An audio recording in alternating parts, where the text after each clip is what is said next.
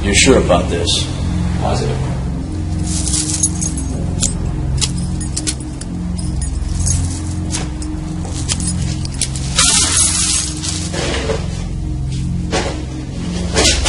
All right, I'll be back in half an hour. Otherwise, they'll notice he's missing. Thank you.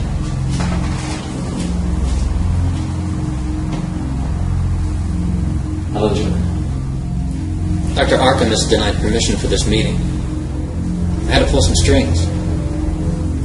I'm Dr. Henny Youngman. I'm a psychologist. In the process of writing a book about you.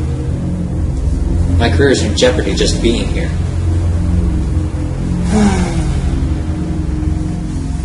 I'm disappointed. Why? Because you're not the Batman.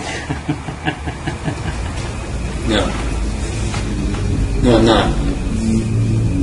But if you cooperate, this will be over soon. Oh, goody! So I get a gold star.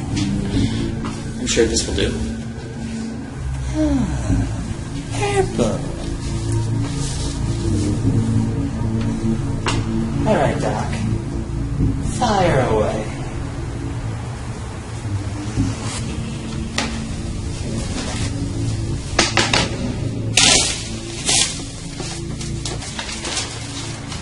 Is something wrong? No.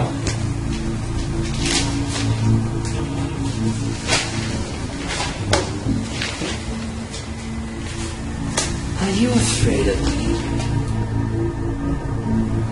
Well, we do have a history. Don't we all? Tell me, Doctor. What do you want to know about little old me? Well, let's start with your early history. I don't remember much from my past lives. And then she said it's a wrench. Wrench.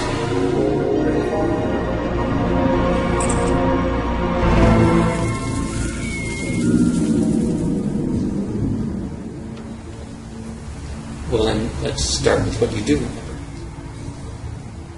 And let's start with the Batman.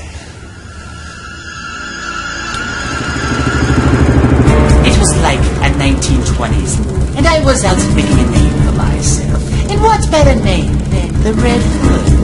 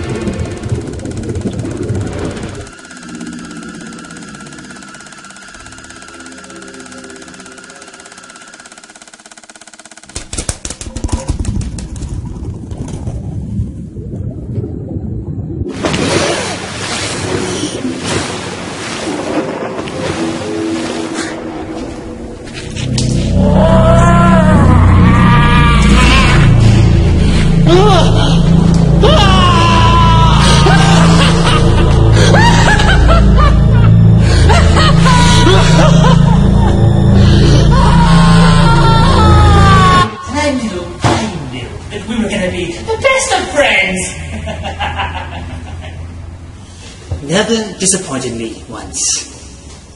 Never turned down an invitation. Always punctual.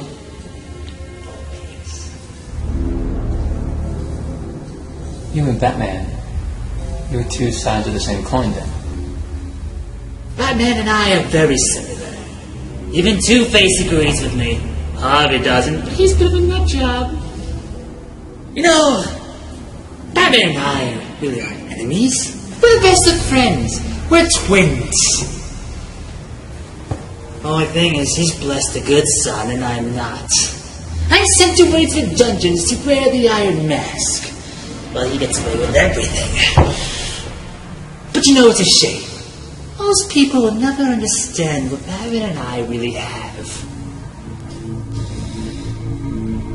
I'm there face to face with him. While everyone else, he's on the outside, looking in. It's apparent that Batman, then, is your reason to exist. Are you Batman's reason? I like to think so.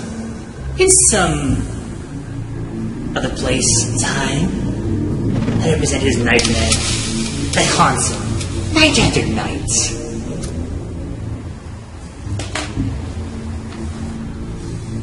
Well, you're so calm right now.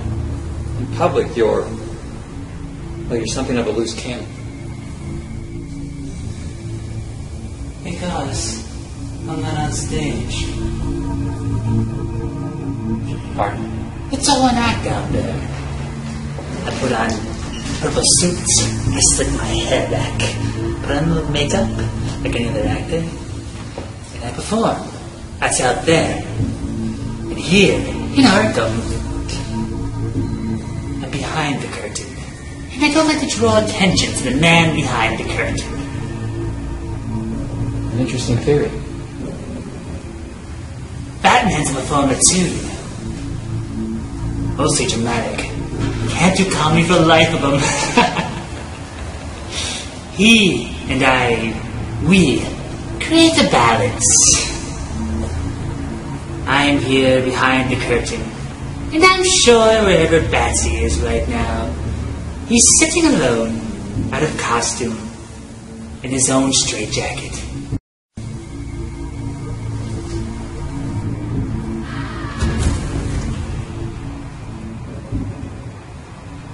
Don't look at me.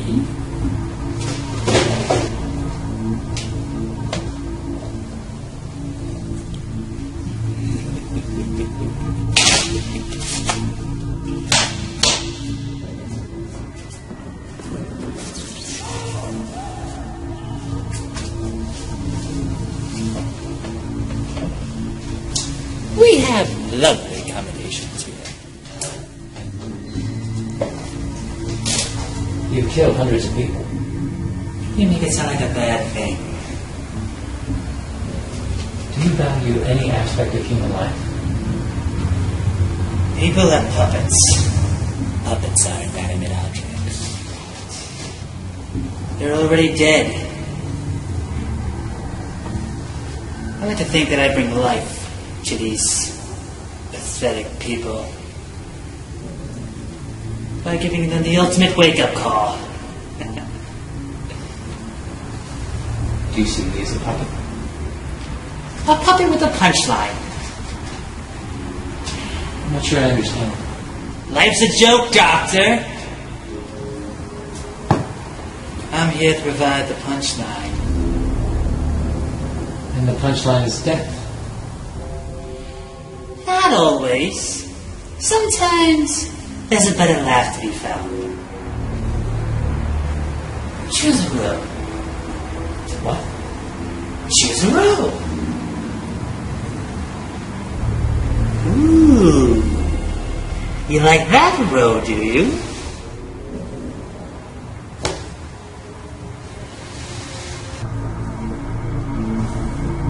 What about the Batman's allies? What about Robin? Oh, a horrible understudy. Expendable one. They must have killed several to keep Batsy honest. There's more than one? Oh, yes. They multiply like rabbits. Don't get me wrong, Doctor. I'm nothing against kids, but kids in tights?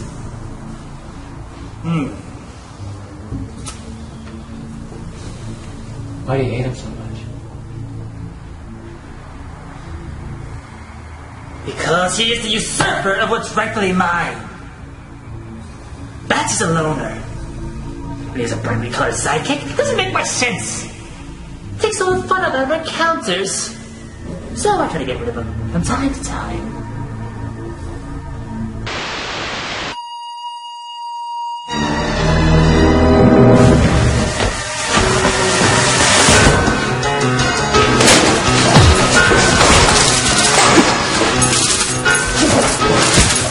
Game over.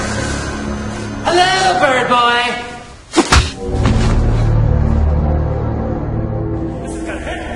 What did I hurt you? Hey, swing back! Right on! Just get it.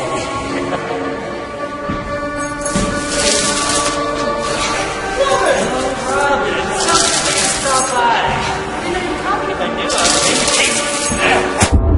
Don't run, Robin. Don't run. I'm right here. Don't run. It's almost over. Where you come, Robin? Hey, where you, Robin? Robin! I'm gonna be your best friend. Get down the family.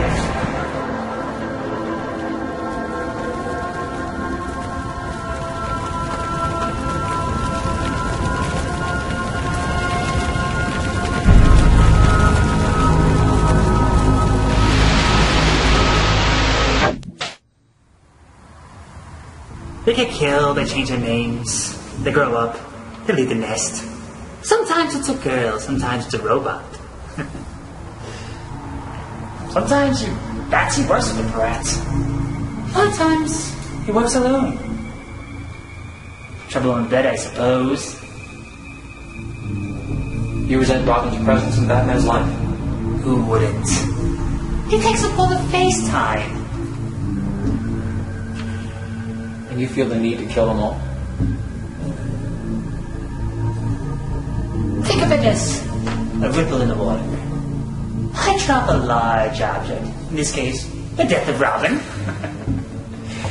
into Batman's pond. It causes such a great splash that I get the performance of a lifetime out of him. But it's not just Robin. In fact, you seem to resent anyone whose presence in Batman's life. For instance, Commissioner James Gordon. Oh, Gordon. He is an extension of Batman. What affects Gordon affects Batman. You crippled his daughter. Oh, that.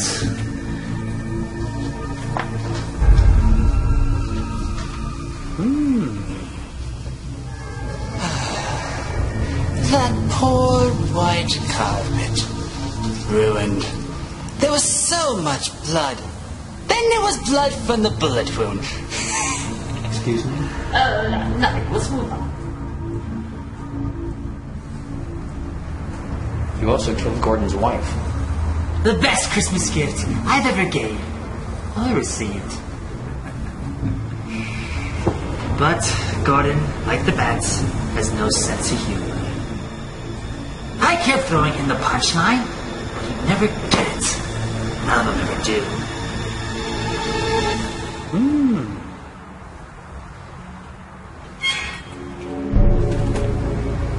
I get it. Do you? I suppose Robin was the lucky one. He was embraced. Killing him made him part of your legacy. Not like the girl who was left alive. Used. Like some unwanted circus freak. You're catching on. Choose a card.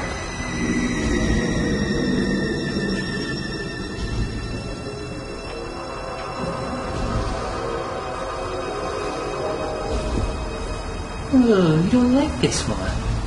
Choose another. Ooh, you like this one. Then there's no need for this one.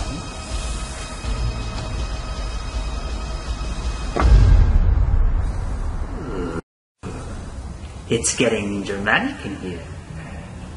It's like a soap opera.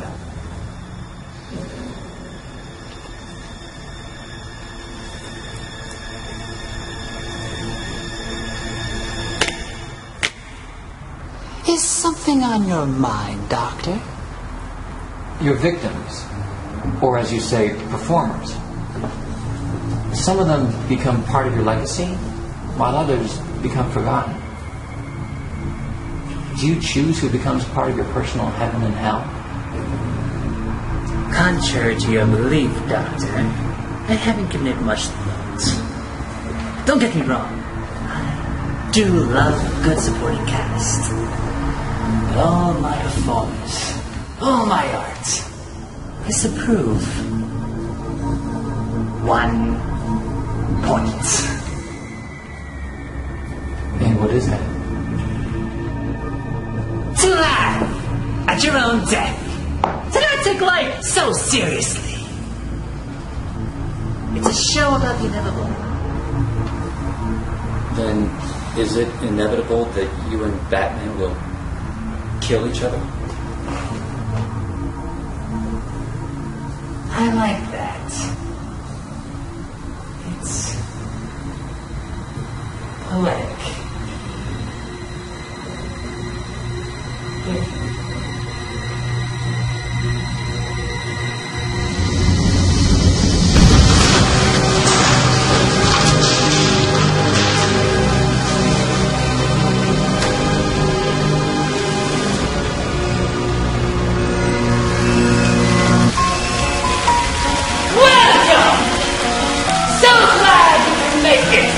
Opening night. Tonight, we proudly present the end.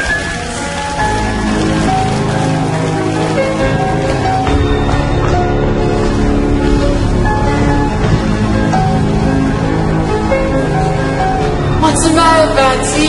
Can't you see? It's the last scene of the final act.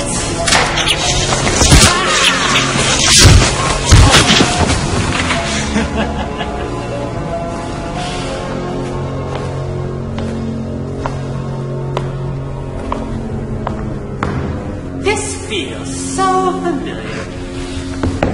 Ah! Come on, Batsy. Even Robin put up more of a fight. You're right, John. This is the end.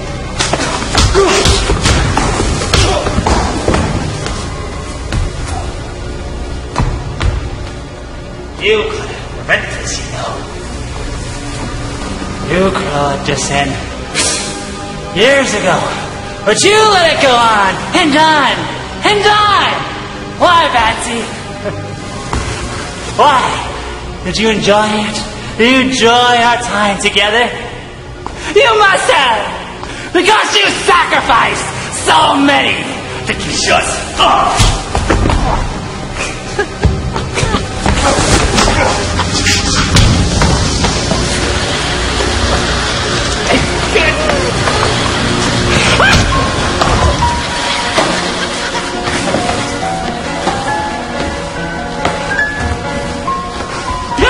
Guilty as I am, you would have killed me years ago. But no! You have killed Sarah, Barbara, and Robin.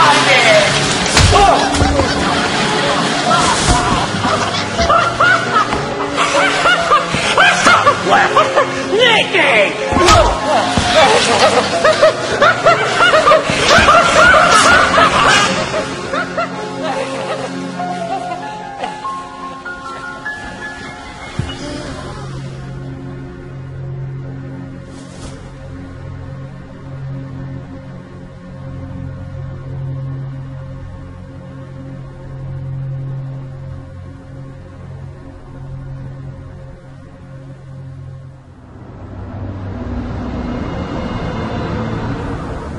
he wouldn't be able to do it.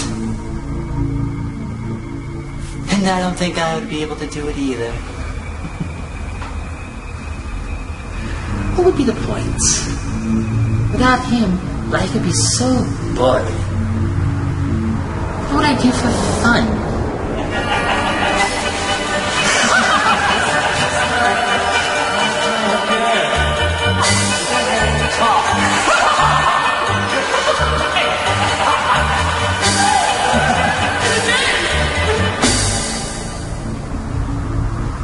But that's neither here nor there. High, medium, or low? Low. 2, 3, or 4? 3. Don't you mean 4? Yeah, 4. Hey! 2.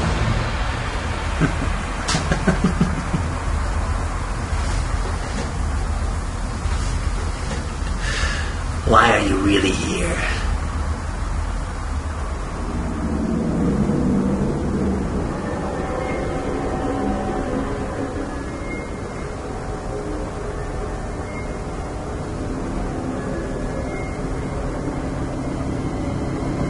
When I was just 13 years old, you killed my parents.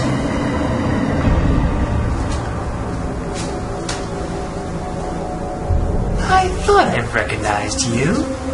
No wonder the state labeled you insane. I thought the courts would bring you to justice, but they failed. I thought almighty Batman would, but he failed. So, I wanted to kill you for myself. No, I get that a lot. I became a psychologist so I could study you. I learned everything about you. I know your history. I know your habits. I know your needs. And I know your greatest fear. And what's that? Being forgotten. Being upstaged. So let me ask you, Joker. Are you afraid? Pick a suit.